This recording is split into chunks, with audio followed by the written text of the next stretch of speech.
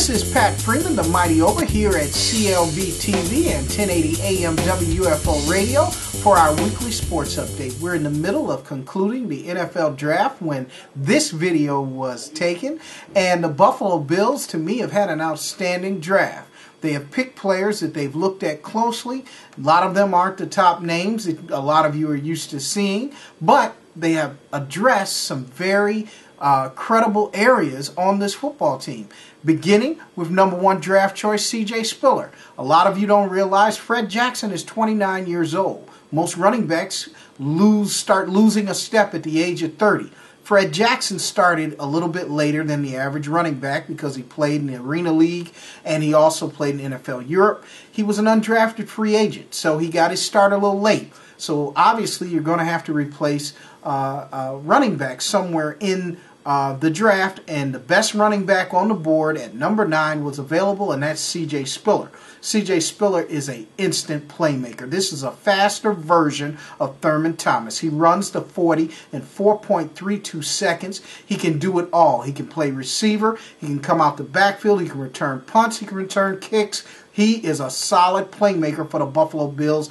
Outstanding draft choice. A lot of people wanted him to take an offensive tackle or a quarterback. Well, everybody said this is the worst quarterback crop in years in this draft. The highly touted guys are not worth the amount of money that you would pay a person at the number 9 overall pick. In the second round, the Bills passed on Terrence Mount-Cody, who I had picked to come to the Buffalo Bills. They passed on Terrence Mount-Cody for Terrell Troop. Terrell Troop is a solid pick. This is a guy that's worked his tail off throughout college, got his weight under control, has an excellent work ethic, excellent against the run, solid pick. In the third round, Alex Carrington, excellent athlete out of Arkansas State.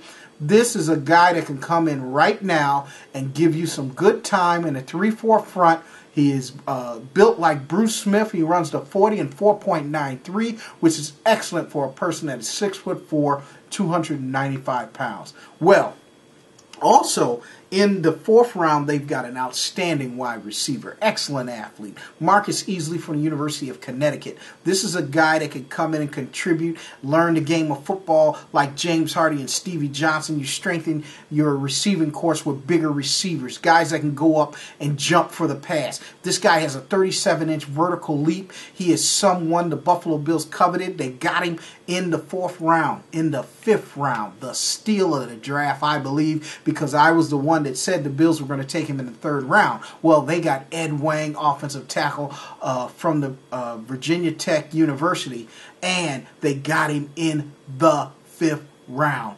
Ed Wang is a guy that needs to improve himself, learn the game. He'll have an opportunity to do that in Buffalo. I think he's going to be a very serviceable offensive tackle in this league. He is originally from China, and he's 6'5", 315 pounds. Solid choice.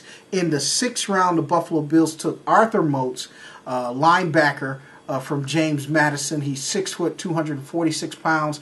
This is a guy the Buffalo Bills need. He had a solid career, 11 sacks, has good speed, good work ethic.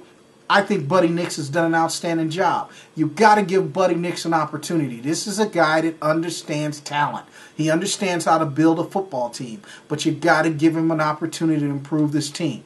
Well, at the time of this taping, and maybe next week we'll finish up with the draft, the Bills have one more choice in the 6th round. They have not made that choice as of yet, but we'll talk about that on next week. I'm impressed with what Buddy Nix has done on paper. We've got to see the season unfold. No games are won in April, so those of you that are crying and yelling, what are the Bills doing? What are the Bills doing? There are no games won in April. You cannot take players and pay them $8 or $9 million that you don't believe can help you. That's why they did not take Jimmy Clausen. That's why they did not take Tim Tebow. That is what happens when you're dealing with the draft. You have to deal with where your team is positioned and how much you're going to have to pay them. And you have to look at your value. Best value for the Buffalo Bills, C.J. Spiller from Clemson. That is a great pick and a playmaker. Be patient, Buffalo Bills fans. You have a right to be impatient. It's been 10 years of misery. But let me tell you, be patient. We'll talk again next week. I'm the Mighty OB'a here from clbTV and 1080 AM WFO. Catch me on the internet, www.wfoam.com. We'll see you next week.